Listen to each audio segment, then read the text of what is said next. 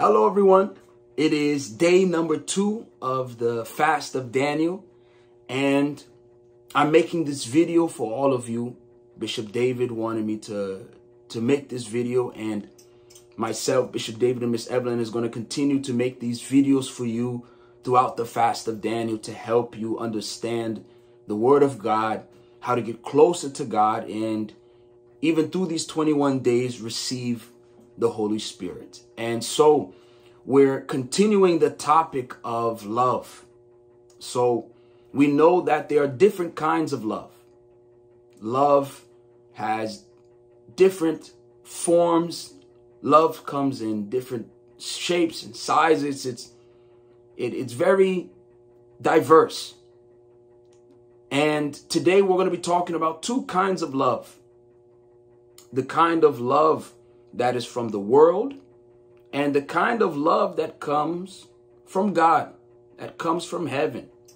It's no coincidence that love is the first fruit, the first characteristic of the fruit of the Spirit in Galatians 5.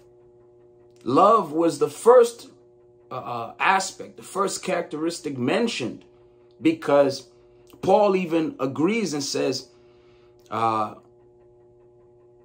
have all faith so that I could remove mountains, but have not love, I am nothing. So he has faith to move mountains, but if he doesn't have love, he says that he is nothing. And he says other things as well. He says, if he has the gift of prophecy, if he understands all mysteries, he has all knowledge, but he doesn't have love, then he has nothing. So we have to have a love for God, for ourselves, and like Bishop David said yesterday, we have to also have a hatred for the devil, a hatred towards demons, sins. And if we are not able to hate to that degree, hating demons, hating evil, hating negativity, then we cannot show God the proper love that he deserves. It even says in, I'm reading from 1 Corinthians 13. The first part was in verse 2, but I'm reading from verse 4. Love does not rejoice in iniquity. Sorry, that's verse 6. Love does not rejoice in iniquity, but rejoices in the truth.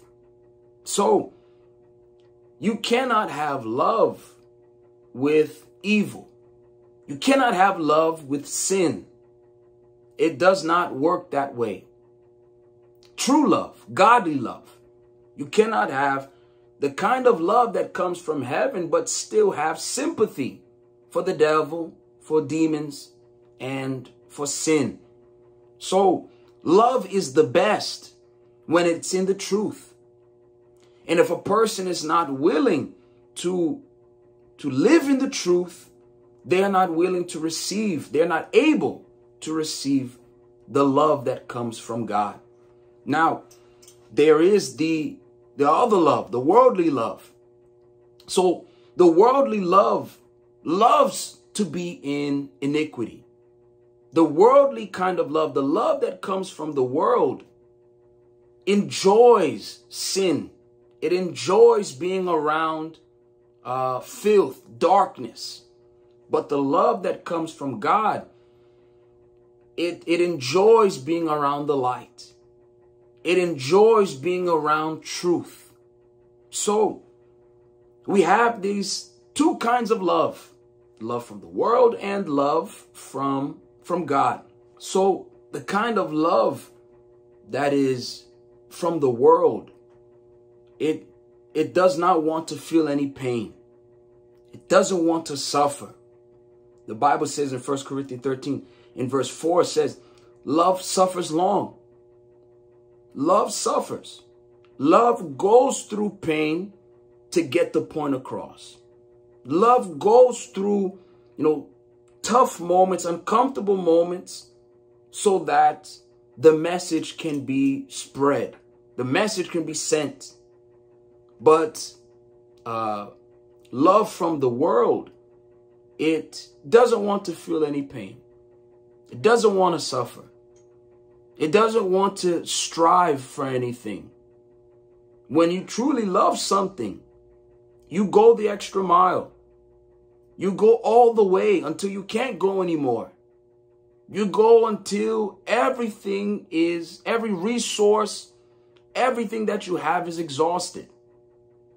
That is the kind of love that comes from God. But the worldly love, it doesn't want to strive for anything. The moment it's disappointed, the moment it feels pain, the moment it, goes through any injustice, that love from the world, it fails.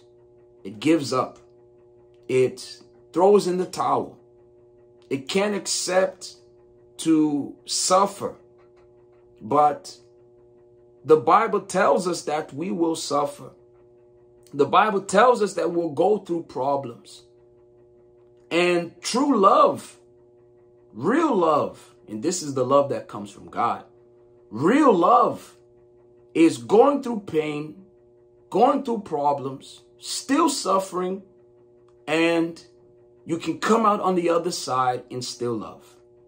This was Jesus' sacrifice. I believe this is on par with, the sacrifice of, being nailed to the cross, the pain that he experienced, having to go through all of that and keep his heart clean, having to be whipped, having to be, slandered, called names, having to be nailed to the cross, all that suffering. And he couldn't hold a grudge. He couldn't hate anybody. He could have, called out to God and said, God, send fire from above and destroy everything. Send fire from above and, wipe out everybody around me and all the people who did this to me. Wipe them all out off the face of the earth. He could have done that, but he didn't. He said, Father, forgive them, for they know not what they do. Forgive them. So it's like a father sees his child do something wrong, and they didn't know any better. They didn't know what they were doing. They have no idea what they're saying. They have no idea what they're doing, because maybe you just never taught them that specific rule, not to say this, not to do that. And they end up doing it with, but you don't necessarily punish them because you never told them that was something that was bad. You never told them that was something that was, wrong. But so Jesus said, Father, forgive them, for they know not what they do. So in their mind, they're thinking they're doing the right thing. They're doing something that is right. They're, following the will of God. But in reality, they're not. And so love, we even see that love looks past the pain. It looks past, the hurt. It looks past everything and finds a way to forgive. Love finds a way to let go, to push forward and not look at the things that surround the situation. The love that comes from the world, as soon as, you go through injustice, you start to yell and scream and curse, you get angry. You start to get angry, and that anger leads you to do something wrong, to behave unwisely, and it's just a mess.